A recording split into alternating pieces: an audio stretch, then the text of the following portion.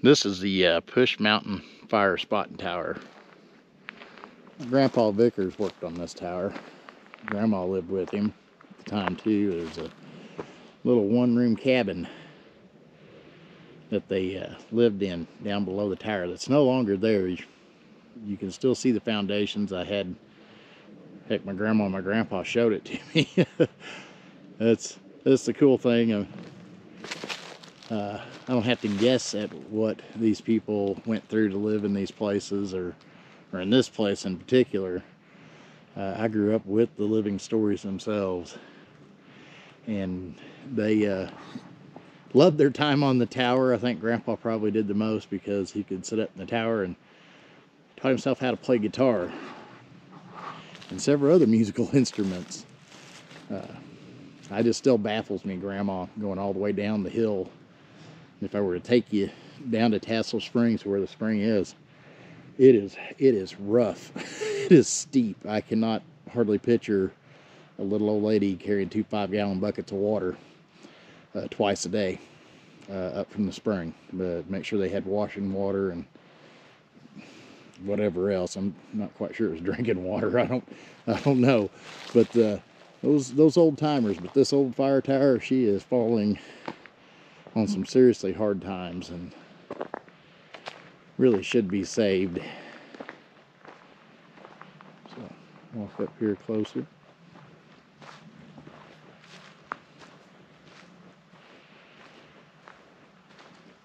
It's history that's worth saving. It really is. I mean, I can remember coming here back before 341 was paved when I was a little kid growing up.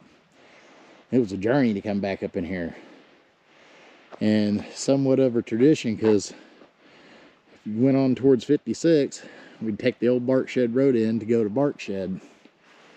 That road's now closed, where the bridge is over the Sylamore there, and yeah, you can just get in the other way now. But this is part of our history here. And it is a fun and interesting one to walk where my grandparents lived and trying to find the foundation. The old tree, there used to be a big tree right here. And it, I take it, I haven't been up here in about 2 years. Unusual, I just hadn't had a chance to come back up this way in a while, or come down here in a while. I went all around it, just didn't stop a few times. But the old tree here, it finally fell down. This used to be all nice and clear, lush grass, and had Grandma's Easter lilies would bloom. Part of it right there. That's part of the old foundation. Grandpa showed me this actually, so that's how I know where those are at. He said that was one corner, and you can see another piece of it here that goes in over here. That old tree has, I believe, fallen down over the old cistern, which is pretty much covered. It's pretty much been filled in. I still wouldn't trust standing on it. The tower, I would definitely not climb on it. But she needs to be saved as a historical marker, and this needs to be cleaned up, and you know, this would be a great project for a volunteer group or somebody to do.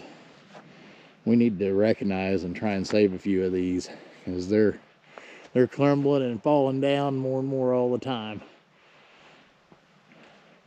Now, this has been our place to stop as a family since before I was born. Grandma and Grandpa both grew up over at Big Flat, and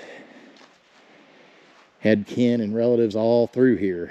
There's some, I believe there's still some Rose property down Tassel Springs here, I think. Not sure on that one anymore. But the tower is still standing. I do believe she was supposed to be protected and being taken care of, but Seen little to nothing on that. And like I said, that old structure is not fit for climbing on. It's probably still good, I mean, to a point, but the wood, I wouldn't trust that wood. That's some straight up sketchy stuff. We used to pose for pictures right over here so everybody would tie up their mules and horses, and you head down these trails and go down Tassel Springs Road there, and there's a few places you can go to off down in there. It's pretty interesting.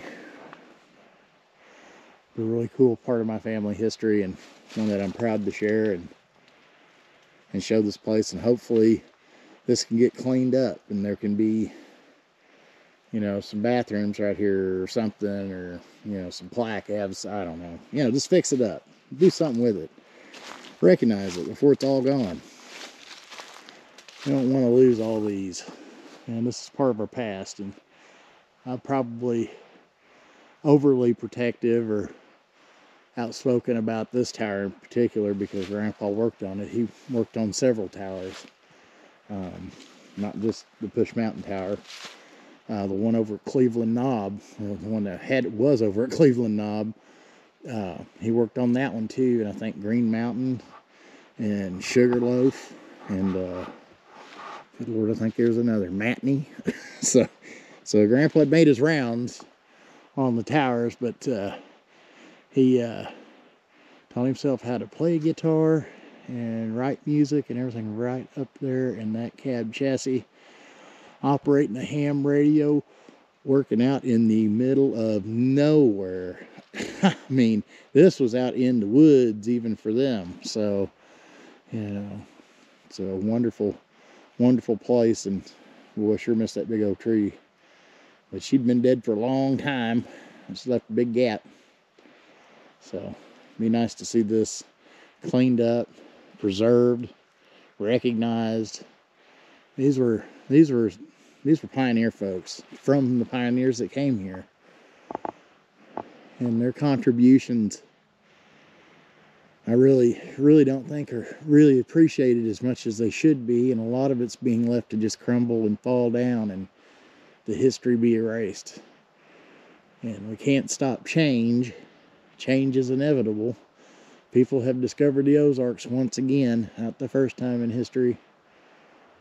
And while this land rush is happening, let's just try to recognize and remember that, you know, there's still a lot of us here that this is our homeland. So these are where our families used to live, and we've got kin buried out here in the woods that we probably don't even know about. But if we could at least save some of the history and have it recognized, then the contributions of our forefathers and ancestors that lived and worked and died and from where we came from, then at least have something like that in a memorial to them. It'd be pretty awesome.